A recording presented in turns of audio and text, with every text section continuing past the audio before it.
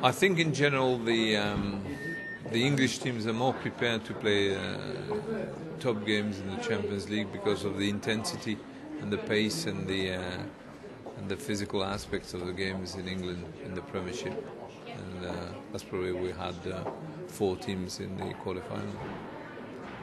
But in terms of that matchup, Liverpool against Chelsea, would you give Liverpool a slight edge simply because of that experience? They've been there and they've got through against Chelsea before. Would you make them favourites? Well, both teams are strong, powerful and experienced now. I wouldn't say that one team is more experienced than the others. I would say that they've got different assets, but it'd be an interesting semi-final. So Liverpool got what it takes to go on and win the competition from here, do you think?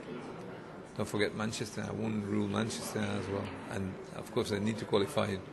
But if they qualify, they'll be a main contender as well.